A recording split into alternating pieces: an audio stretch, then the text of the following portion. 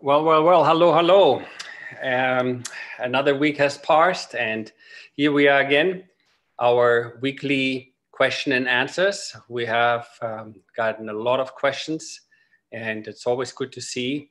While one of you or some people of you cannot join right away, but we record it, of course, and then you can see it again. So it's always nice to hear the great feedback. So thank you very much. And people ask me all the time, so what about Saddlefit for Life and what's Schleese? Well, Schleese is my last name, and I'm making saddles since 1986. And since 2006, we dedicated an academy. What this is all about, it's for horses. Doesn't matter what type of saddles you ride or breeds you have. This is an academy what fits any type of saddle, not just Schleese saddles. Yes, we make saddles, but in a very small capacity. So this webinar is no matter if you have a Western saddle, English saddle, racing saddle, no matter what brand, the horse has an anatomy, a horse's back. It's the same no matter what brand you put on top. And we know that the riders have different shapes. Some people are taller, some people are smaller, and we have a complete different pelvises for male and female riders. Saddlefit for Life is my passion. This is what gets me in the morning out of bed to help as many horses as I can worldwide. And it's really, really cool to now say that we teach this literally around the world. Now, it's super fun to fly around all over the world, but it's also very frustrating because there's a lot of people there who ask to be helped, and I can't be everywhere. So that's why we make this now available online. So if you go on saddlefitforlife.com, all these courses are online. The courses you see on the bottom, these are my last courses. We call them the intense courses this year. And other than that, we have trainers all over the world who do the online in the barn, hands-on course, but much of the stuff, what I learned over the last 42 years, and from veterinarians from all over the world, is what I share with you. We just had last week an incredible webinar together with Dr. Catalina Thiersen. She's from South Africa, and you can see in the picture, there is all different parts of bones. And what I loved about it is she's a rider herself.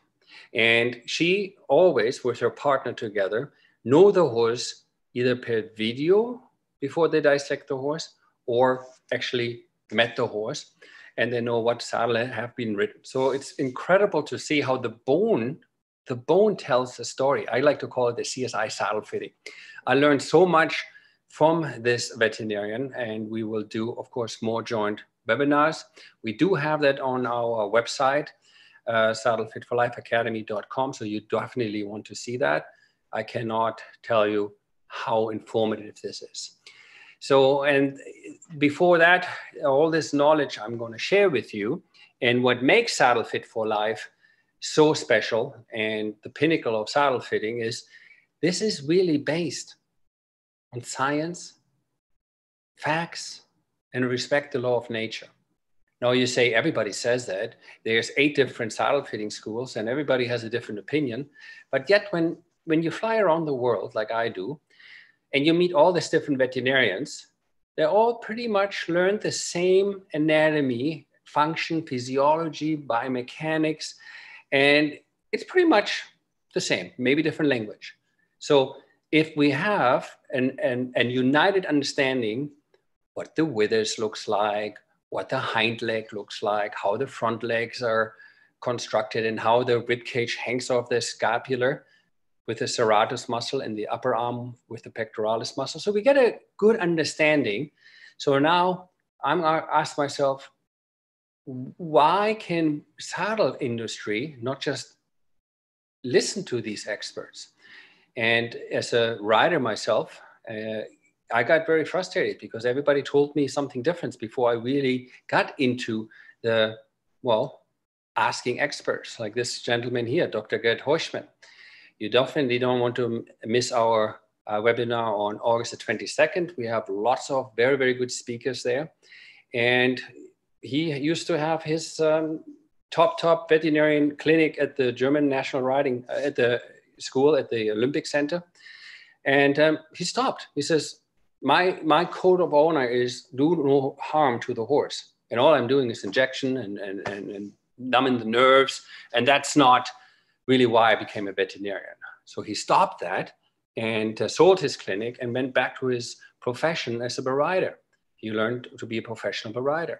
Now he teaches worldwide the function and teaches from the veterinarian side, because who better than he knows physiology, biomechanics, and what you do when you ride the horse bad.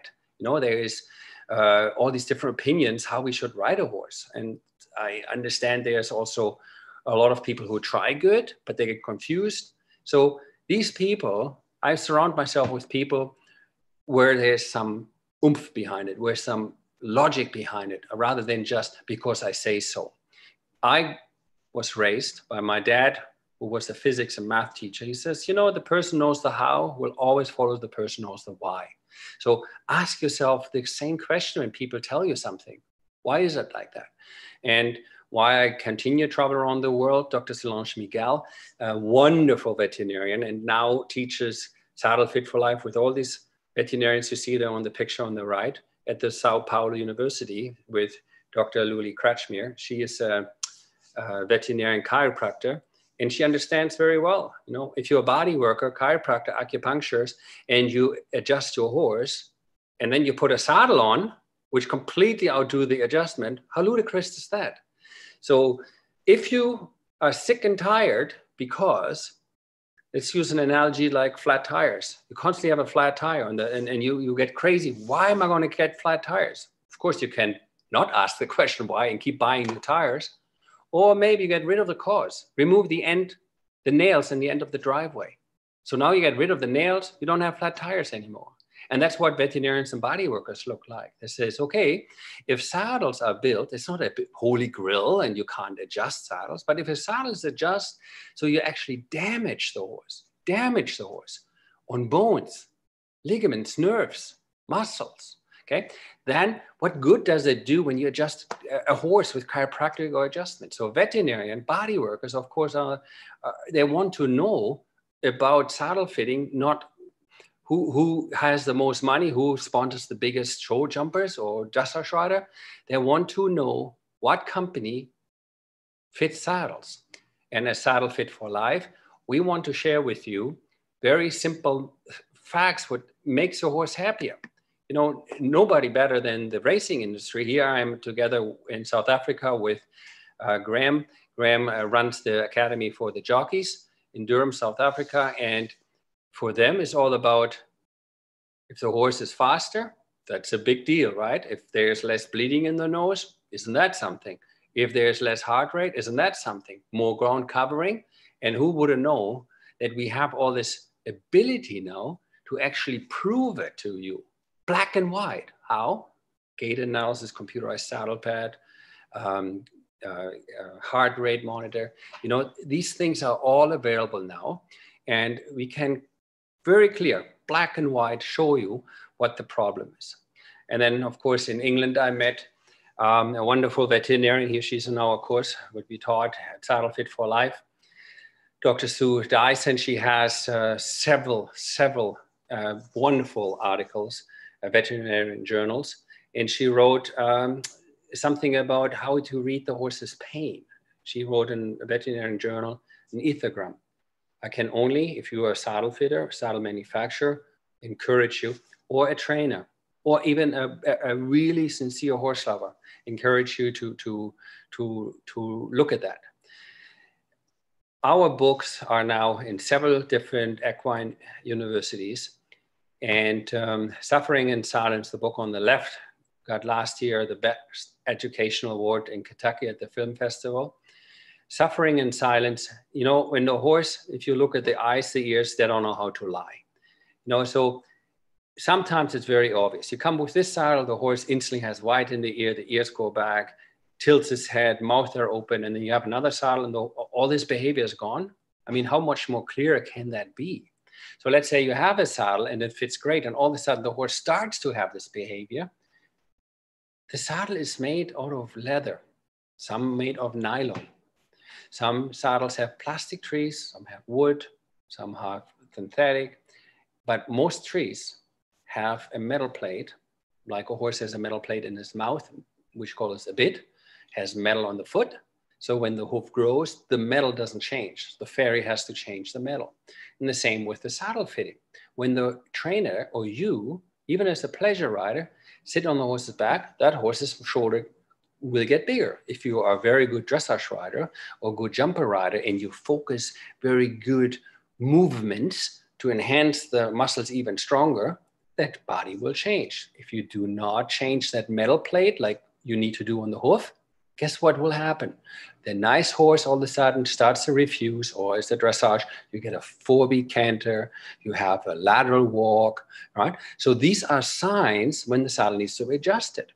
So all this is now available to our fingertips. And it really doesn't matter if you do dressage or Western or bareback rider. You know, so horses come in all different shapes, and not just like the high withers and the mutton withers, but horses like human are dominant on one side than the other.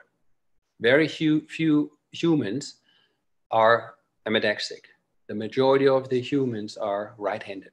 Sure, there's some people who are left-handed, but you will see the majority of the horses, when they graze with the right leg solid, and the left leg is forward. Dr. Carey Ridgway wrote a book about it called the high heel and low heel syndrome. Okay, so we see out of 10 horses, seven look like this here with the bigger left shoulder. Now, if you do not adjust the saddle accordingly, veterinarians call that an orthopedic adjustment, okay, the horse will be damaged on the left shoulder. There's several pictures, even YouTubes on it. And as a jumper, look at this one here over the green fences. Just a little bit, the saddle goes to the right, the left shoulder kicked it over, and then the left leg sticks out. In bad cases, check this guy out here. He lands always on the right side of the horse's body when they jump. Okay, so the metal, okay, reinforced tree, you can see it here, okay, sits behind the shoulder. And if you don't do an orthopedic adjustment, then the bones and the cartilage, you see here the cartilage, will be damaged. And that's a fact. You know, so for me, I love this video because if you see what's happening, one leg goes forward, then the shoulder, pow, comes back. So people said, oh, I learned in the Society of Master Saddle, in the saddle fitting school, we have to put the saddle 2 inches further back because that's how far back the shoulder goes. Excuse me? The shoulder goes sometimes back over 4 to 6 inches. So if you put the saddle 4 to 6 inches, you're sitting on the croup. So we need to look what they've done in the past when they fitted saddles of function and not because somebody's had an idea and says, okay, let's fit it for fashion or because I'm a good producer of a product, you know. So if we look how these shoulders move, okay, and we want to stop the horses from crippling here through the shoulders, we need to look at the front, how the saddle fits. This is the cross section of the withers. Sometimes you have big dry spots, and we need to look at the saddle, how it moves in the back. Here's a horse on the treadmill in the water. Look at the back. You see the ring of lights here? The old cavalry officers, they call that the ring of light or the dark zone. No pressure can be past this cursor right there. And you can see how the whole spine moves, and you can run it again when it comes to the front. You can see how the shoulder comes backwards. Every time the horse steps forward, shoulder comes back, and you look in the back how they swing back and forth. So a lot of horses, okay? A lot of horses have issues, and it is an alarming amount of horses we have with kissing spine. It is ridiculous that the English riding horses have twice the amount of kissing spine than Western horses. So of course, I wanted to know why, you know, and I got to the bottom of this, and I says, okay, this really doesn't have to have. Last week, I learned that the transitional vertebrae, you can see this is a normal lumbar here, how it sticks out. And I learned that the nerve goes on the bottom. Dr. Catalina Thiersen says, this here is abnormal. And then the nerve is on top. Even a pad, saddle pad, what's too long, will hit that nerve and the horse is really, really uncomfortable. Here you see the ring of light again, or like the soldier called it, the dark zone. No saddle can hit there. So it needs to end here. And very hard to detect horses with transitional vertebrae. But she told us in that seminar that when that abnormal bone sticks out and the majority is on the left, that's poking in the soft tissue and the horse will veer over to the right. Okay, so we all learned, and anybody who's went to a certain riding program, it doesn't matter if you're an eventer, what I was, or a dressage or jumper rider, the training scala is very important. That's how we train our horses. And number 5 is straightness, right? And we want to make the horse straight because we build our houses straight, but sometimes the horse is not straight, okay? They have these transitional vertebrae, or they are born with uneven shoulders. Then you will have some people who says, you know what, to proper riding, and I learned that in the training scala, to ride the horse straight, I'm going to ride him straight.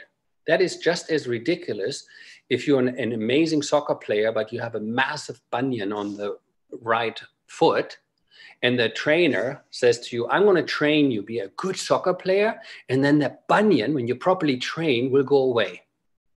No, okay? That is how the horse is born with that abnormality, and that's why they call it an orthopedic adjustment.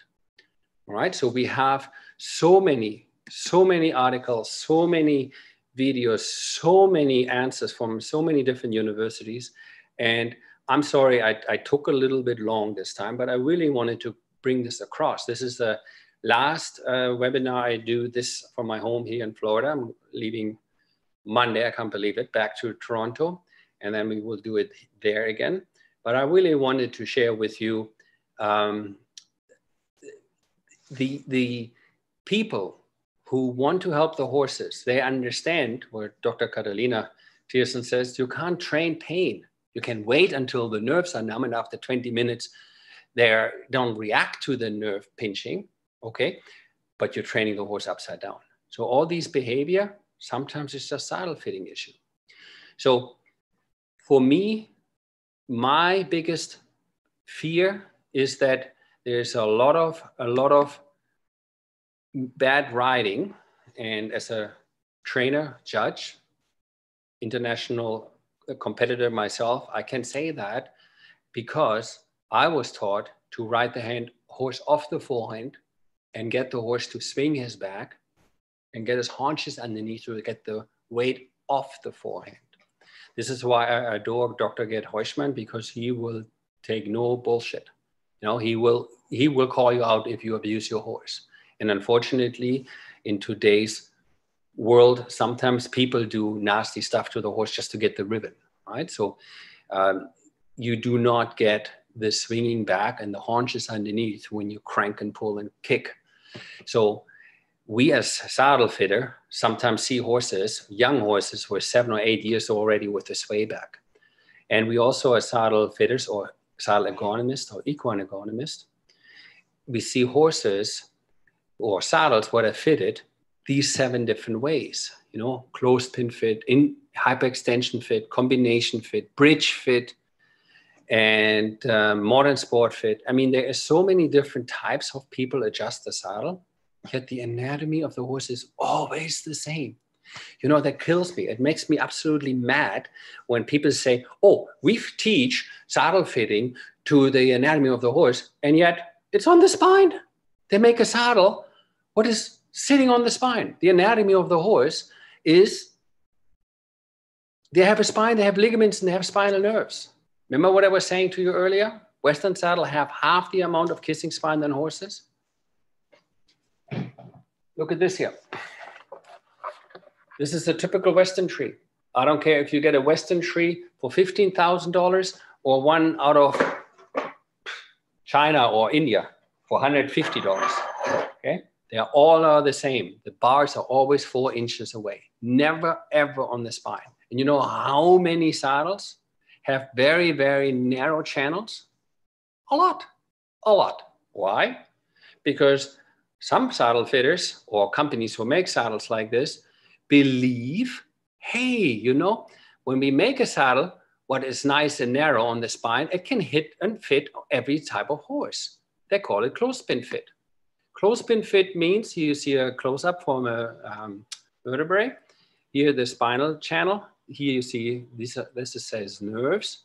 And this back muscle, the multifidus, you have it too as a human.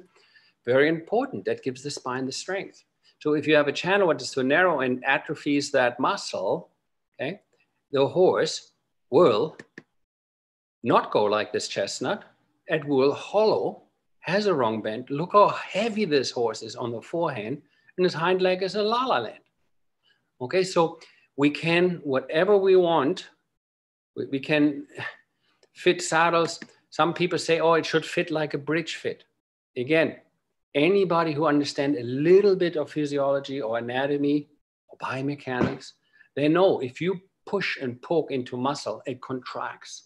And this bridge fit, where it only sits on one end and the other, digs into the loin and it's not carrying in the center, the horse will not oscillate the back, swing the back. If the back can't come up, the hind leg cannot come under. Now you can say, I want it because I want that back to drop so the horse does not get into a canter. Some gaited saddles are built like that. It's horrible. But we get this false oscillation. Look how far back the hind leg is here. We got a great high shoulder, but the back is way down. Okay, so you say, oh yeah, this is just in that sport and I don't do this. But you know how many top international horses are showing like this? Okay, the only difference is they crank the face down and hind leg is still out, land super hard here. So if people pay a lot of money for a saddle and pay a lot of people money to fit saddles, and these saddle fitters do not have the analogy or the understanding from physiology or anatomy. This is why Sonia and I created this for you. We wanted to share with you, there is a proper way to do it. We call it function fit. Function fit means we do not put intense pressure on the spine. We're not going over 4.66 kPa, kilopascal. It's the same like we use that in Germany. In North America, people say pounds per square inch. So at a certain amount of pressure, the muscle will atrophy. And when the muscle is atrophied, the horse cannot use his back. And therefore, the little joints and ligaments all go bye-bye. All right? So we need to understand all these little capillaries, okay? Imagine you have elastic band around your fingertips, right? You don't ride with elastic band around your fingertips because it hurts crazy. So a saddle, what has too high pressure, here's a computerized saddle pad where we can see that, or it doesn't have properly weight-bearing surface, it atrophies the entire back. And if the horse has no muscle, okay, the worst case scenario, the horse will canter like this, absolutely rigid, hollow, pushes down the neck. There's no engagement in the sacroiliac joint.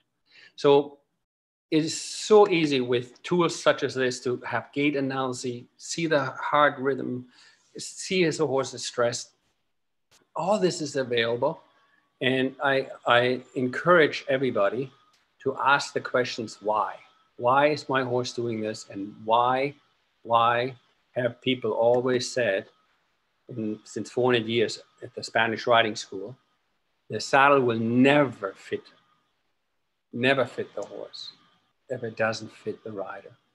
Because if you have a cramped posture, I have a lot of people who says, but I'm a professional. And I rode international Grand Prix dressage in a male saddle, and I have managed, and I'm okay with this.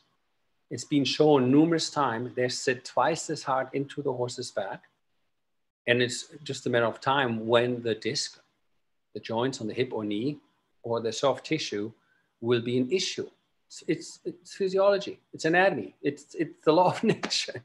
So when people understood this since 400 years in the Spanish riding school, and says if the rider doesn't sit in the gender appropriate saddle, in other words, has a pliable seat, that will hurt the horse will suffer.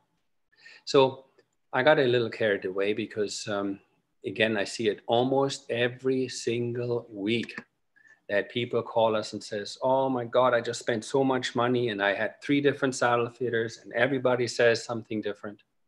This is for you to learn the Saddle Fitter Life Academy. We have many, many videos. There are some courses for free, some of course cost money. So Sonia, if there is already a question or so, I'm happy to answer questions from our audience at this stage. Yep, I have a question. My dear 17-year-old horse has shown the same sweat patterns with 3 to 4 different saddles in the past 10 years. One palm-sized dry patch on both sides right behind the top back edge of the scapula. So can pressure mapping help find out what it is? What are some possible causes? And is there any other way that she can sort of determine what the issue is? Yeah. So when we look at area where the saddle sits, this is typical what we see on horses, a palm size behind the edge of the scapula. Okay. In this area here, this is a cross section. Here's the long spinal processes. Here you see spinalis, the trapezius muscle, very thin, that gray little thing, the rhomboid.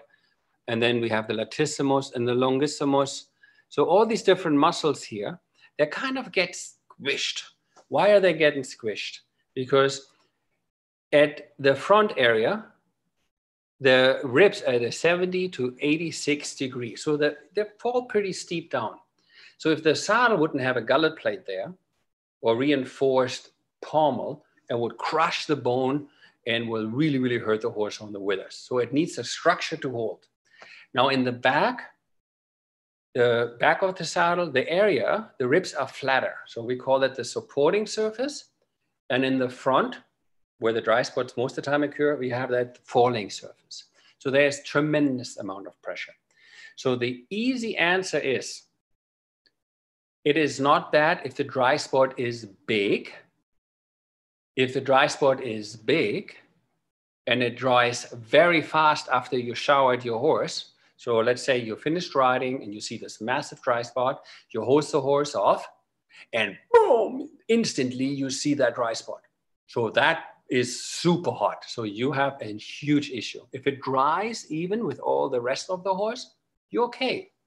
So people say to me, but I heard dry spots are bad if the pressure is over 4.6 kPa. So yes, your answer is your question. Can it help with pressure mapping? Yes. Or I always encourage people, when the weather of course allows, finish riding, hose the whole horse up, take the water off and pay attention what area dries fast. If the area on the front area dries fast, you got to get your saddle adjusted. Because you have 3 different saddles doesn't necessarily mean that they're all fitted differently or better or worse, just different companies. Sometimes I have seen people have all the money in the world and they have every saddle they can have and every saddle fitter, and they got everything out. So it's not a money thing. It's not, they don't have the option or they don't have the variety of experts.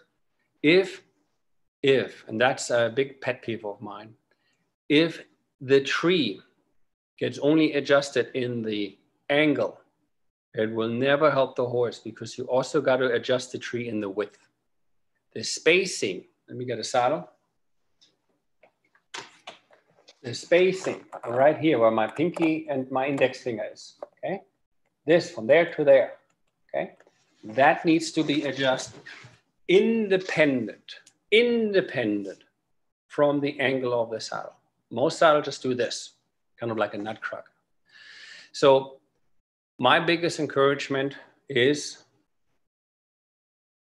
get it checked either with, as I said, with the water or with a computerized saddle pad. I hope that answer was sufficient. Sonia, do you mind asking if that was okay? I think that's a good explanation.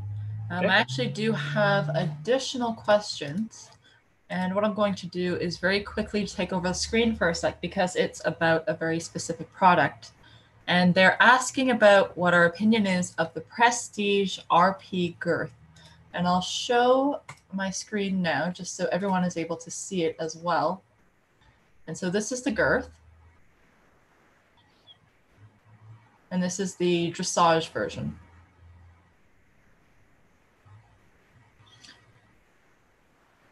So I'll let you take over the screen again, and then you can provide an explanation as to your opinion of this particular girth.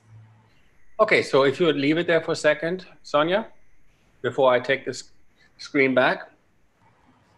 Now, what I like and what I've seen in army saddles or Western saddles, they call them diamond girth.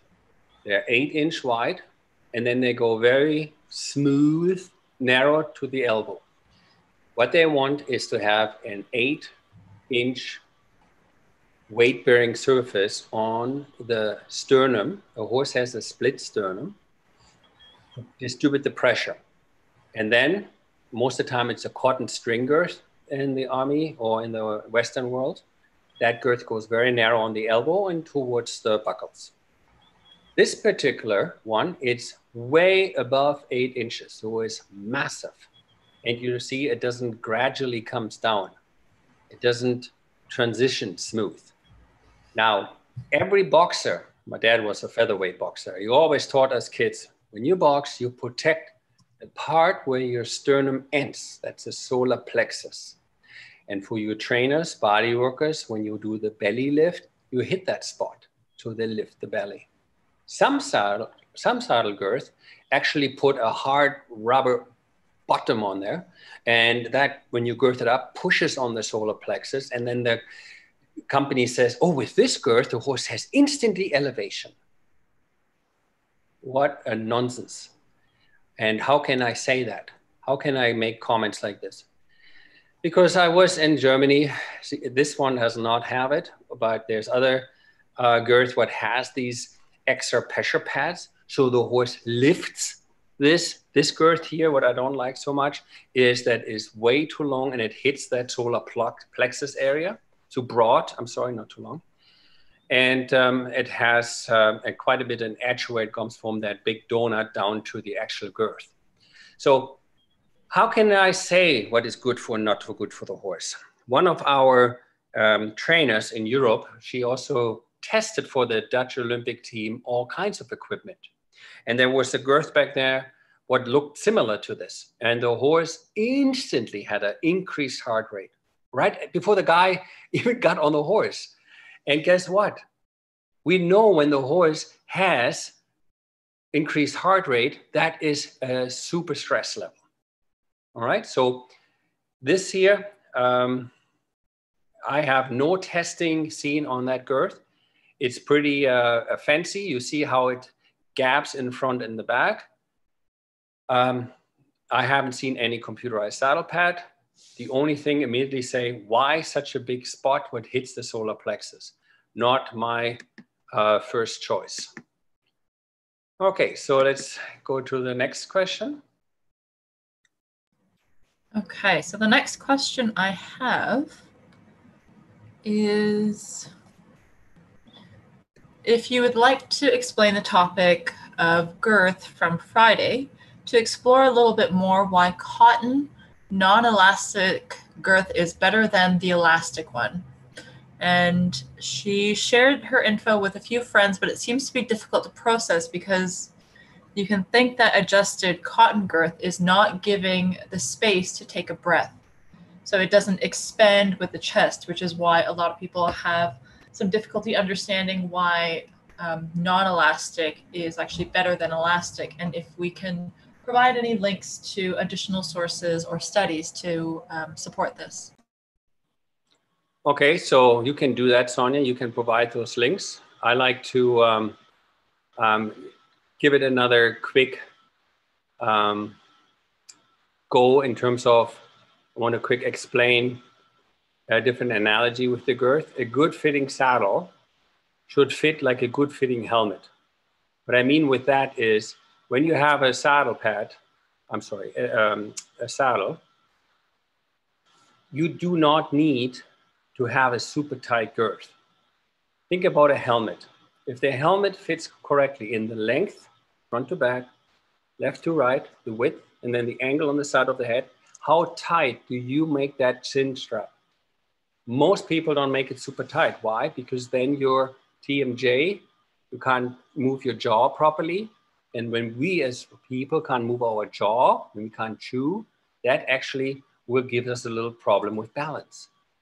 So the old riding helmets, right? Or any riding helmet, what you have to super tight, those helmets fitted so shitty, even with the super tight elasticized strap, what was super annoying for the riders, the first thing what fell off the head when you fell off the horse was the helmet.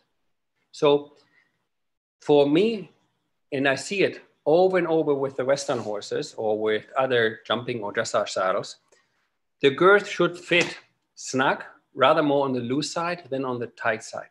Yet every single elastic girth, what is longer than 2 inches on each side, is over tightened. Because think about it, the billet of your saddle goes through a roller buckle and it's a pulley action. Without elastic, most riders will never over tighten the girth.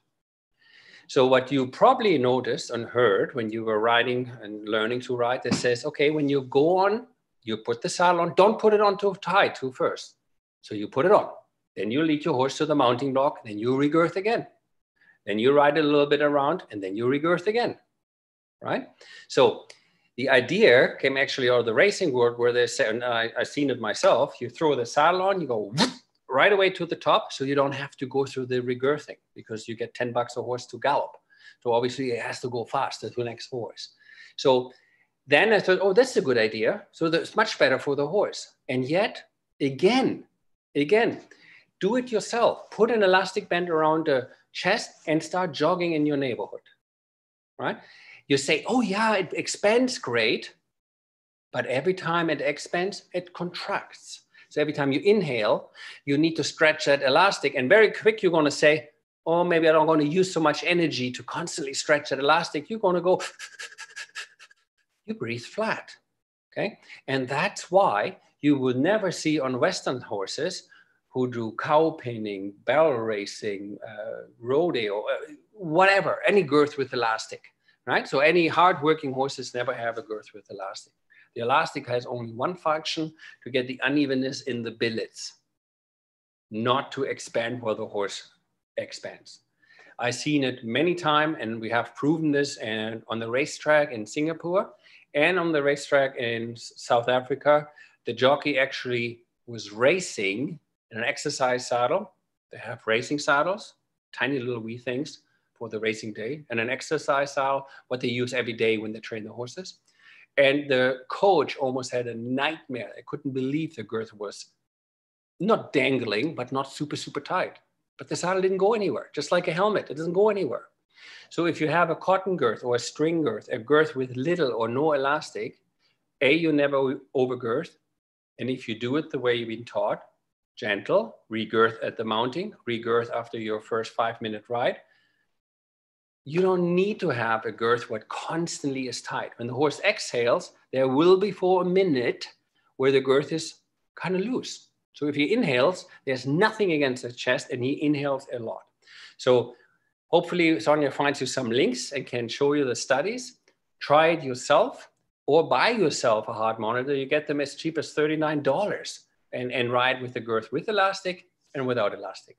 And data doesn't make stories. It's pretty straightforward. One of the things I'd like to add in regards to the elastic girth is that none of the girths that are available on the market today adequately protects the horse from over tightening, which is a huge issue when it comes to elastic girths. So the material is one problem, but the rider not understanding the amount of tension they actually need is what will cause a decrease in the performance of the horse?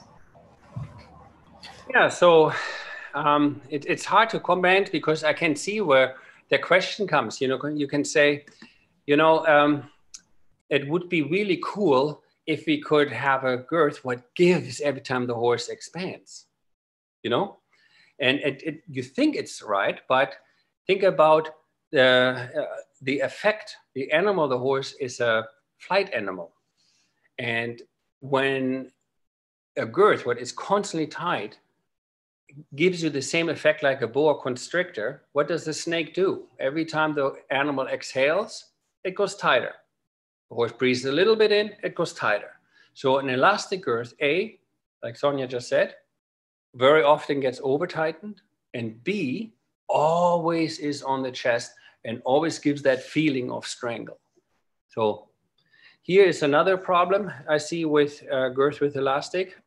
This is a study done in Zurich. Horse C, you see the sheared skin here, all that. You can see that often when the saddle moves a lot, right? So what we have here is a saddle what doesn't fit. The girth gets over tightened. And if you have somebody grab your lower arm, one hand twists to the right, the other hand twists to the right, to the left. You got, I don't know, what do you call that? Chinese burn or something like this, Sonia? Every country uses it differently. Oh, yeah. I forgot what kind of sunburn. We used to torture each other as kids by doing that. Yeah, right. And that's kind of what you see there on the picture C when the skin starts shearing. So you don't want that caused from a girth what has too much elastic or a saddle what slides all over the place. And one last thing I'll add about girths is most people don't check the tension in the right spot. They don't realize that the horse has a hollow just behind the elbow, and the best place to check girth tightness is actually against the sternum. Yes. So moving on, I have another question. Could a misplaced shim cause the panels to shift? Okay, so let's use this here. Let's say a horse has unevenness in the shoulder, or it's really, really hollow behind the shoulder on this horse. Think about a shim like in your shoe. Okay, you have a special shim in your shoe, and what would that do if that thing is placed wrong or it moves around? So it actually does more damage than good. So anytime you put a shim in underneath the saddle, it needs to be secured to the saddle. Most saddle pads would have shim pockets. Okay, get those saddle pads what you can attach to the saddles, to the D-ring, or sometimes they slide onto the sweat flap, or if they have nothing, it doesn't hurt the leather and it doesn't hurt the saddle pad, get a double-sided tape from Home Depot or from any store. So the pad, the shim pad, doesn't slide around. This is the worst thing what we see. Sometimes people use shimming. You have to because there's no saddle fitter, it's out of your budget. It helps you because you have a couple of horses to ride. But think about if you have shims in your shoes and they move around, how painful that is. Okay, so you got to keep, just like in your shoes, your orthotics or the shims solid, quiet. So when your foot lands, it lands on the right spot. Same with the shims underneath the saddle. You got to make sure the shim pad or the shim itself is attached to the saddle. There's a lot of movement in the horse's back. Okay, and I have another question. Are you able to explain the flex tree? Okay, so let me find a tree here. Okay, so this is a tree what has webbing, and this material here, it's a polyurethane. You see the spring steel attached here, okay? And by using different thickness of spring steel, okay, or double it sometimes, okay, you get the flexibility on the saddle. So this, you can see how much that tree flexes. Okay, a flex tree moves and flexes when the horse's back goes up and down. And not this particular one, because they put a metal plate in here what has 16 rivets on the bottom, what connects with the rivets and the plate on top. If I put that in a machine what spreads this, Okay, I would break the radius is different on the bottom than on the top. I will actually rip the rivets and break the metal. So this type of metal plate is not meant to adjust. Here's another flex tree. You can see how it flexes. And you can see here is a metal plate. It has no rivets in the center. Okay, it's only a touch on the side. So here you can adjust the tree narrow, medium, or wide angle. Okay, so a flex tree, many companies use this now. They don't use wood trees anymore. Wood trees break very fast, twist very fast. You can't do any orthopedic adjustments with a wood tree. So there's it's a nice, inexpensive tree. You can buy it as a manufacturer, but you got to weigh a minimum of 180 pounds. Well, wood trees are started to make in the early 1700s. Back then, always guys were riding.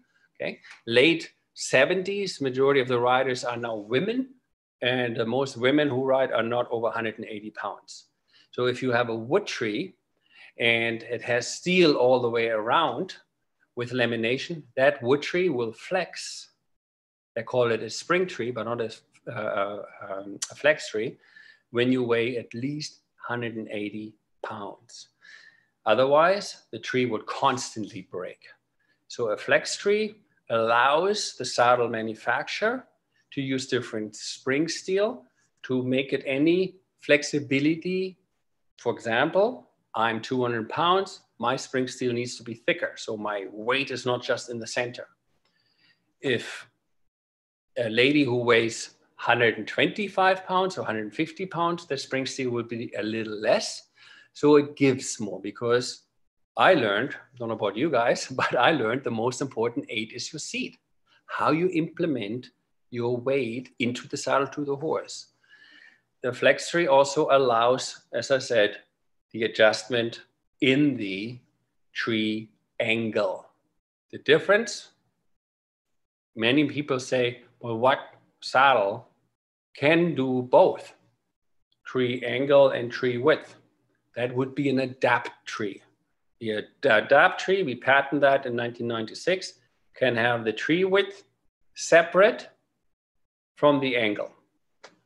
Sometimes horses are really narrow when you're starting to ride in the shoulders. You notice when you groom the horse underneath the chest, between the front legs, you can barely move the brush back and forth.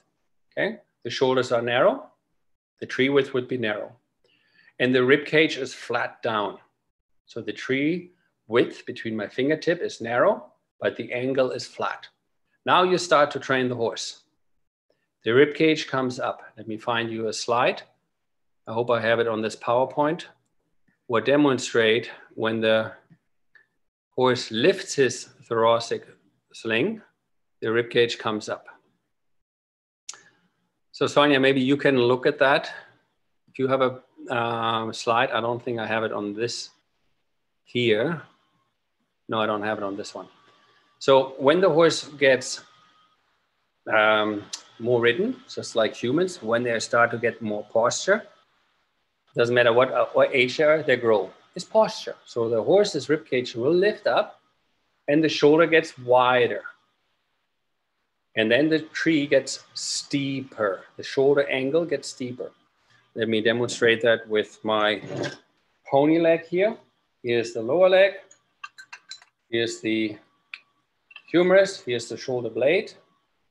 Okay, so where my hand is here and my hand here, there are muscles to the rib cage. So when they get wider, this comes out and this goes up, and then this angle goes this way.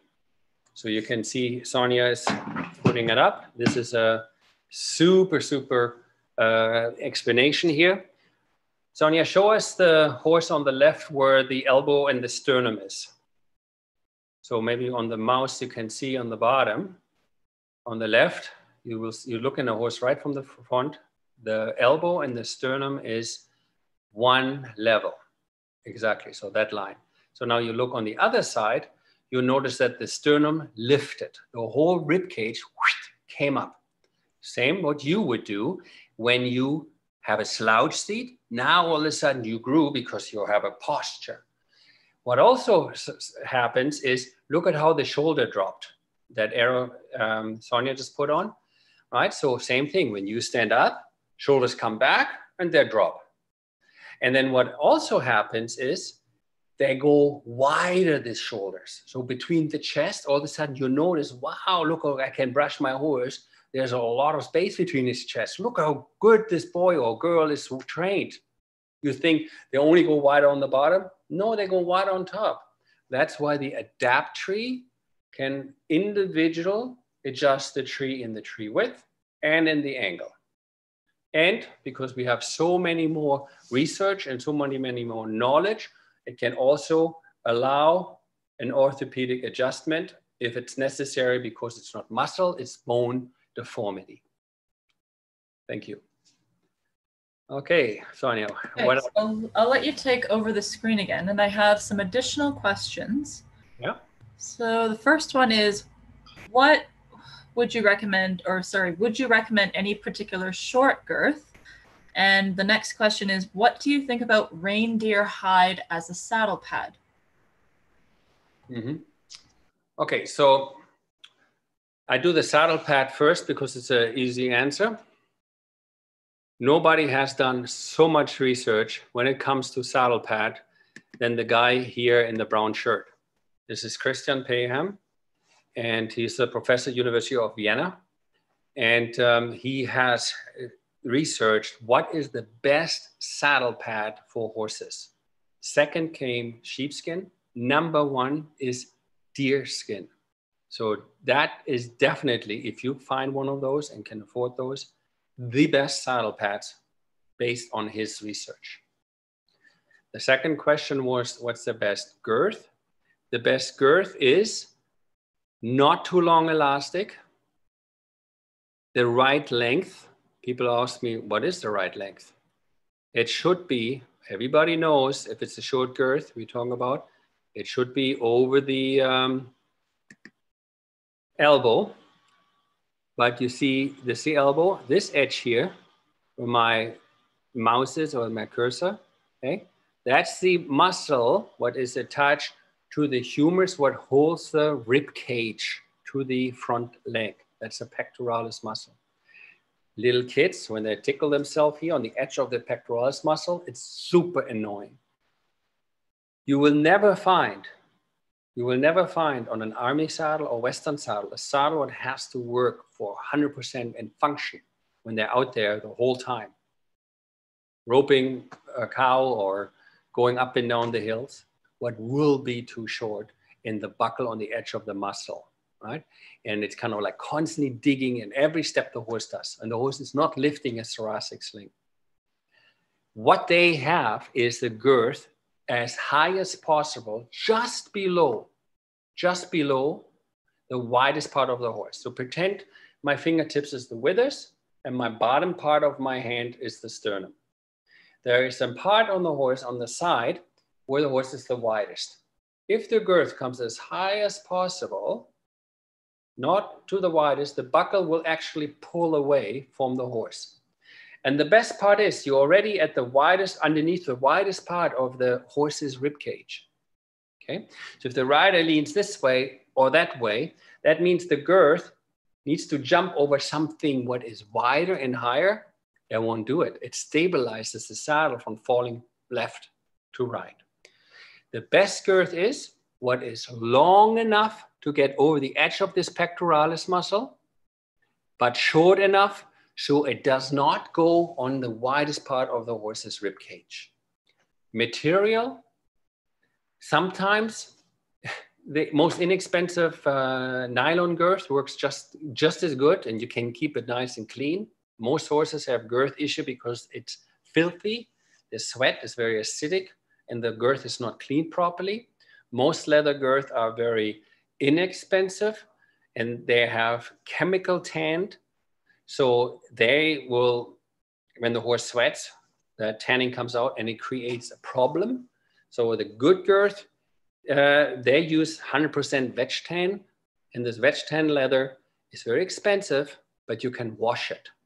Okay, and if you don't wash it after riding and leave the sweat there, it cracks the girth. So if the horse cannot use nylon girth or a neoprene girth because it's very thin skinned or doesn't like that material and it needs to be leather girth, always go with wash leather, and always after riding, same what you do with the bits, wash the sweat off. And while it's wet, put on not baby oil, not neat's foot oil, an oil, what we call leather oil. And there's lots of good mark out there. I wouldn't put a cream there or any kind of other stuff. Girth galls are very often a function of the way the rib cage are changed, where the girth groove is in relation where the shoulder blade ends, and of course, clean, right? So if you say, I never change my undershirt or my underpants or my socks, I don't care, I live by myself, I don't care how it stinks, the skin will react to the acid your body exposed when you sweat. And that is very often what we see, not just on saddle pads. The worst are the actual girth. So the best girth, a clean one and the right length and not too long elastic. Okay, and one final question is, for flocking material, what is the best? Well, it's really interesting. And when I say that, there's again a lot of opinion.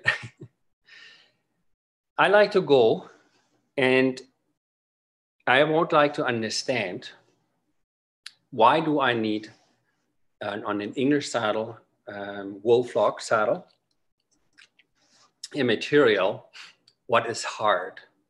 For all you folks who are as old as I am or have ridden more than 30 years or 40 years, you will remember those saddles back then, they were all firm, almost hard, the panel.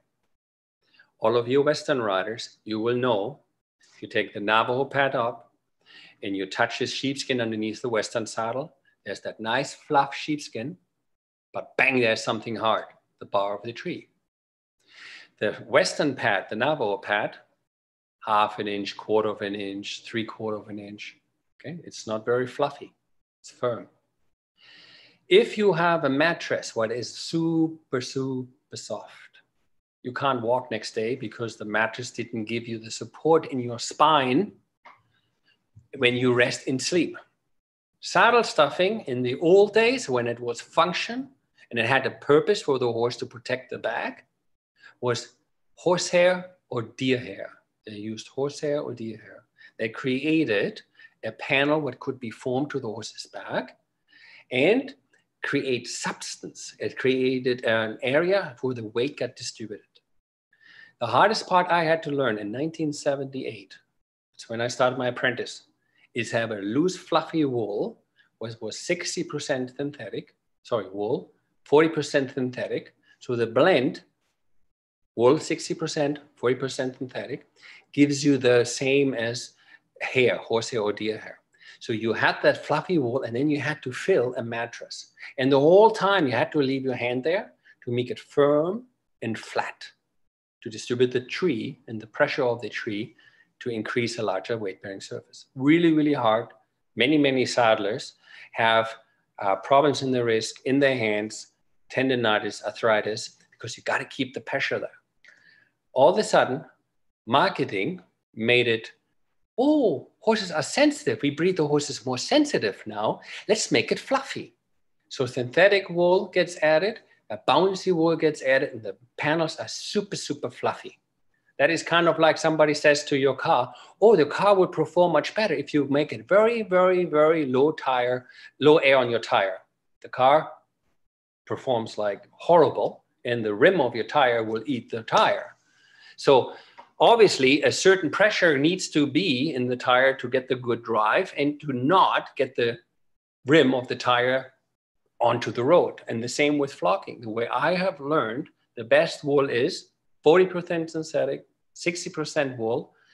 Keep it nice and flat and firm so you have a nice weight-bearing surface. Every saddle, it's super easy for manufacturers who fill saddles. Now you don't even need tradespeople anymore. You just fluff it in by a compressor.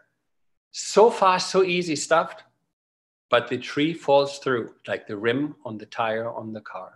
Horrible for the horses. How can I say it? Well, again, in 2018, the University of Zurich posted in England at the Saddle Research Trust annual meeting a poster. There they're shown how horrible today's English saddles and the stuffing is because the twist is so narrow and the tree falls through. Let me see if I find it quick here. And it's, again, I can only say I'm not as smart as the veterinarians or professors who no, I don't have it on the slideshow. But it is something what I take to heart. You know, I know how to make out of a flat skin leather and certain materials, certain foam, certain materials, a saddle. I'm an artist when it comes to riding a horse or making a saddle. But when it comes to academics, studying, research, understanding to the milli detail how a horse or a human works, then I go to the expert to study for this. And not somebody who has some opinion what wool has it better because of it creates faster sale or easier production. So I like to go and follow the law of nature. I like to go with what helps the horse rather than destroys the horse. And for me, that's my passion. And I want to share that with you, that you also have to start to ask the question, you know, is that really something I makes sense to me? And ask them, you know, how you do it, why you do it, the way you do it. You know, most people, you know, who really want to fit it right, they are saddle ergonomists. We have this now since 14 years all over the world. And you can do this online. You can learn to become saddle ergonomist. It's a person who fits saddles and riders, to horses and riders. And it's based on science and follows law of nature. There's a lot of people who get really upset because there's a lot of people do a weekend course, or they call themselves saddle fitters, and the customers print t-shirts and says, oh, I had a saddle fitter. You know what that means? An individual who does precision guesswork based on unreliable data provided by those questionable knowledge. You know, so why would I would ask, where do you get this information from? Are you a professor? Are you a veterinarian? Do you have this? And if they don't, then why would I listen to them? I go to the people who really do not do any harm to the horses. And those are the veterinarians. Those are the top researcher people in the world. So again, don't end up cripple your own body. But the worst you can do is when the light of the eye of the horse disappears. There's so many horses who are psychological checked out. You know, just go ahead and do what you need to do. I hope it helped a little bit this today, and I enjoyed it tremendously with you again. I'm looking forward to talk to you soon. And thanks very much. Sonia is always there for you guys. Please visit our Saddlefit for Life Academy.com. Lots of information for you. Email us as Sonia@saddlefitforlife.com. She can help you as well. I like to say goodbye with one of my favorite little videos. And if I can play it, that would be good. If not, I have to trick my computer. Here we go. Before you play that, though. Okay, before I play that, yes. Sorry. I want to invite all of our people on the video to check out our Facebook page and especially read the very last post, and Jochen, you're going to love this, about our chicken dinner story. Do you remember that?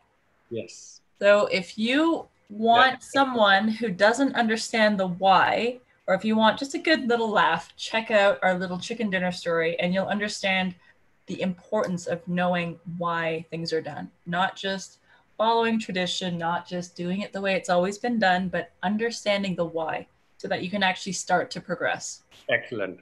We should incorporate that again, huh? Because that brings it really home, doesn't it?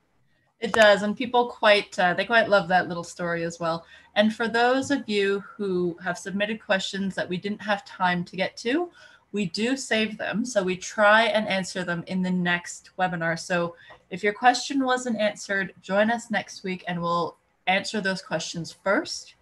And as always, thank you for joining us and thank you for making this a success. Thank you, Sonia.